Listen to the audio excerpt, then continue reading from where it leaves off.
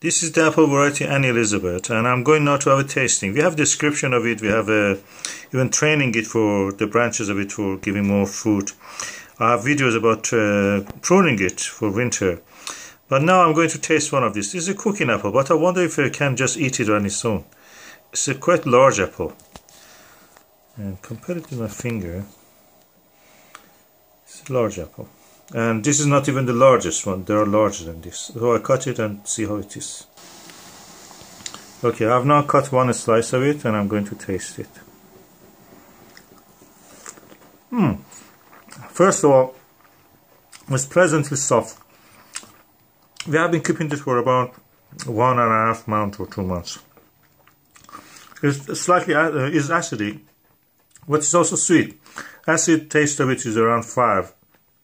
Taste of the sweetness of it is around 3 to 4. It's balanced, you can enjoy it.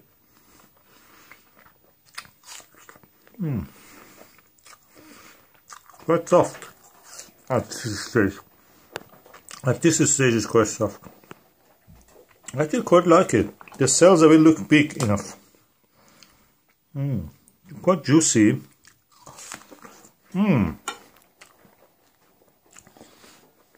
It's like eating a cake. That pleasant feeling that your teeth goes into something.